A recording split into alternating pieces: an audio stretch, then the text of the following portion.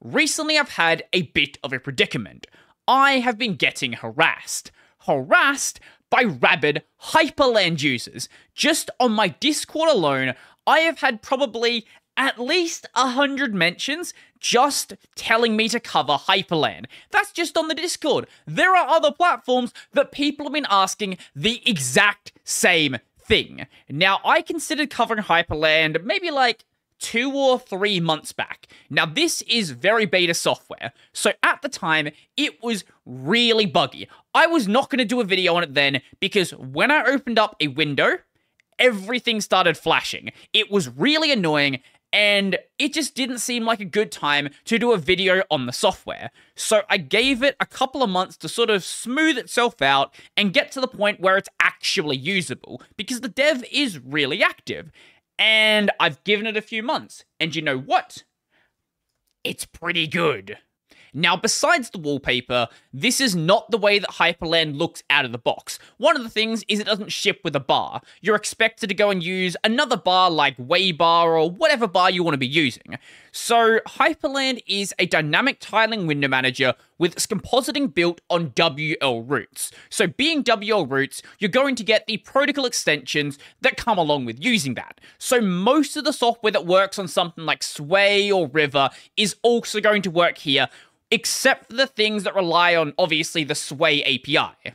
Now, it's not just any version of WL roots. It's actually built on a bundled Git version of WL roots. So it's basically going to be as up-to-date as you can pretty much get with that. Now, from my experience, once it became stable, it's been relatively stable after that. So being a dynamic tiler, there are different layouts available. By default, it's going to be using what it calls the dwindle layout. This is basically the spiral layout you would see on something like BSPWM. Most tilers are going to have this as an option.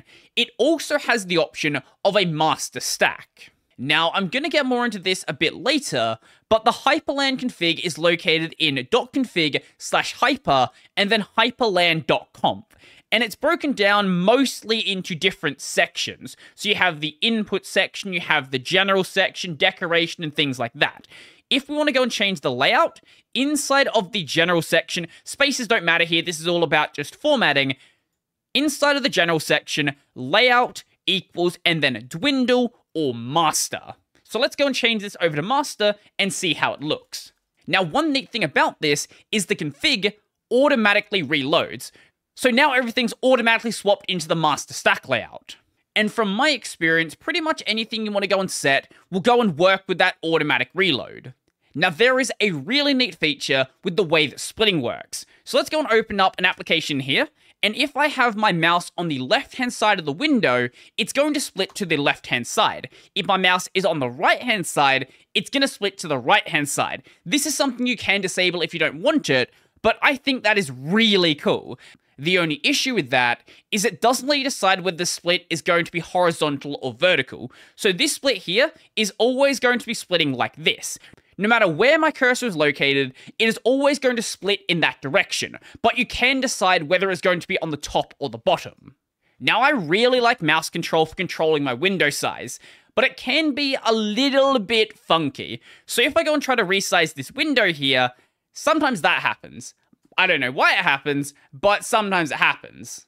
It could be something I've configured wrong, I have no idea. One thing this could do really well with is a really fleshed out default configuration in the vein of something like i3 or Sway. Now, there is a default configuration file, and I would highly recommend you go and use it. But it's more of a bare bones, get things sort of just basically working config, rather than something that is, you know, gonna give you a good default experience. And more inline documentation explaining what each of the options being set are actually doing. Or better yet, if you don't want to do that, linking to the wiki. So above each of these sections, include the wiki page where it actually explains it, because that's where most of the documentation for Hyprland actually exists. This is the Hyprland wiki. And overall, it's not bad. It's not amazing, but it's not bad. Everything that you want to know is at least listed in the wiki. Some of the things aren't really explained, For example, one of the things is a thing called pseudo-tiling. And the option to enable pseudo-tiling, the description is enable pseudo-tiling. What is pseudo-tiling? I've never heard of this. And in the FAQ, my workspace 2, 3, or any other is like bugged. You did the below unknowingly. Which below? There's a lot of things below here. All of these points in here have a link next to them, so link the point that you're actually talking about. And the last thing I want to mention about the wiki is it desperately, desperately needs a version selector. So if you're using a version that's one version behind on Hyprland, because this thing is in such massive development and new things are being added all the time, you might go to the wiki, not realize you're running a slightly out-of-date version, and none of the options that exist in the wiki work in your version of the application. This is something that actually happened to me. I was trying to do something, I think it was with the dwindle layout, and the way that you can move windows around had suddenly changed. This is a problem, because on distros like Arch, you can expect that the latest version is going to be available. But if you ever expect Hyprland to exist anywhere besides a rolling release, you need to make sure people know what version of the documentation they're looking at. I think one simple phrase describes Hyprland incredibly well. It is the embodiment of doing really cool things before worrying about the fundamentals. So one of the big drivers for using Hyprland is the customization. Not just your typical customization like, hey, you can have different key bindings. Oh, you can configure your monitors. Hey, do you want to have window rules? There's window rules. There's different layouts. You also have things like transparency, blur, drop shadow, which you don't see very often, rounded corners, also don't see very often, even things like anti-aliasing. And you've probably spotted it throughout this video, but animations as well, that work pretty smoothly. So when I open up a window, I get an animation. When I close a window, there's an animation. You might notice there's like a fade in with that as well, and then like fades out the background. I think they look really cool. There's animations swapping between your desktops, and the animations can all be customized as well. So we go to the animations page here. There is, when it eventually loads, you can like customize the animation timings exactly how you want it to look, and you can get rid of the animations altogether if you don't like them. And hey, if you want to, you could even set up things like gesture controls, how many fingers to use for gesture, and all of this fun stuff, which I think is really, really cool. But the fundamentals are rightly fundamental. One of those fundamentals is the way that key bindings work. So usually with a key binding system, first thing you can do is set a mod key used across all of the bindings. Now, there is a thing called main mod, but main mod, I found out, is a completely separate thing. So for all of my bindings, I have to go super, super, super, super, super, super, super.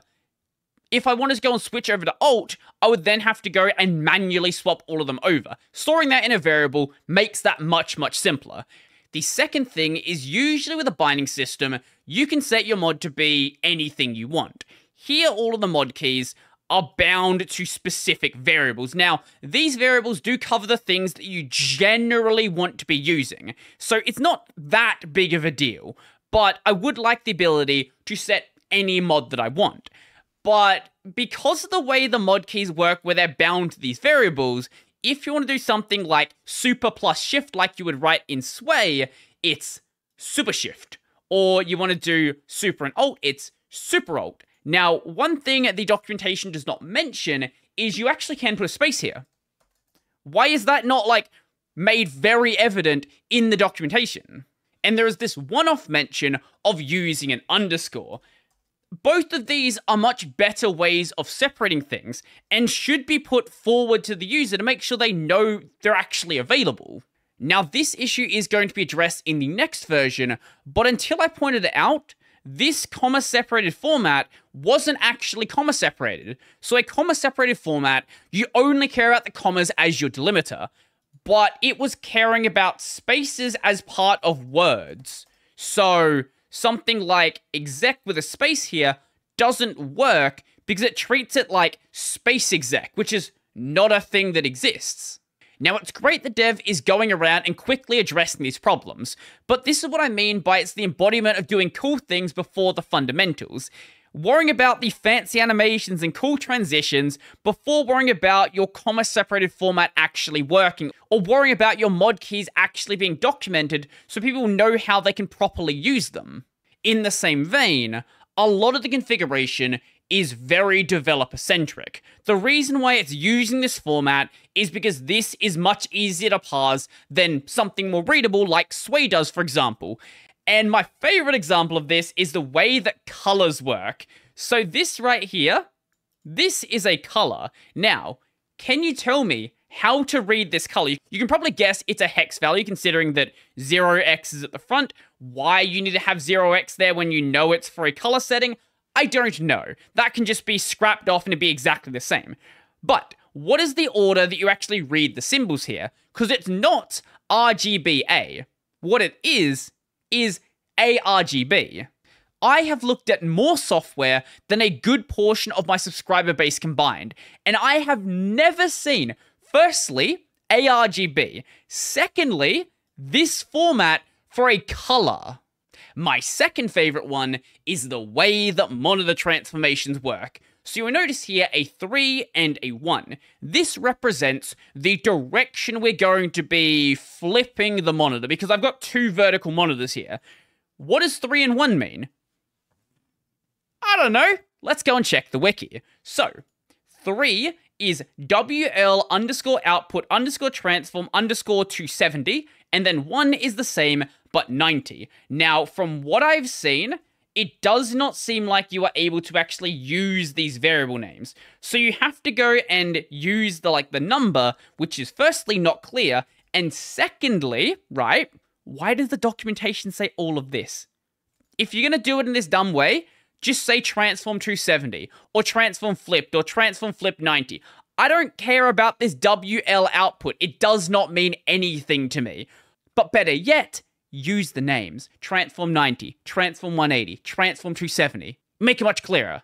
Without even looking at the code, I can almost certainly tell you why it's like this. This in the code is represented as either an enum or a list or some other sort of element which you will look up by using a number. And by taking that number from the config, it will then go and grab what it needs to do from that element and then apply it to the screen. And this is the same reason why your colors are in this format, because you're using some sort of color parser that works in this format, rather than using hash and then the thing like a user would expect.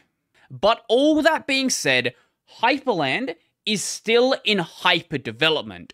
All of this stuff can still change. There can still be more of a focus on improving the configuration and making it better for the user to actually work with. This is very much beta software, and if I wanted to, I could spend all day talking about bugs. You might have noticed that every time I went into a web browser, my cursor was like 10 times as big as it should be. Yeah, that just happens. I don't know why it happens. It also happens in random Qt applications. It doesn't happen in GTK. I don't know. I genuinely don't know. And none of these flaws are fundamental architecture flaws. They can absolutely be fixed.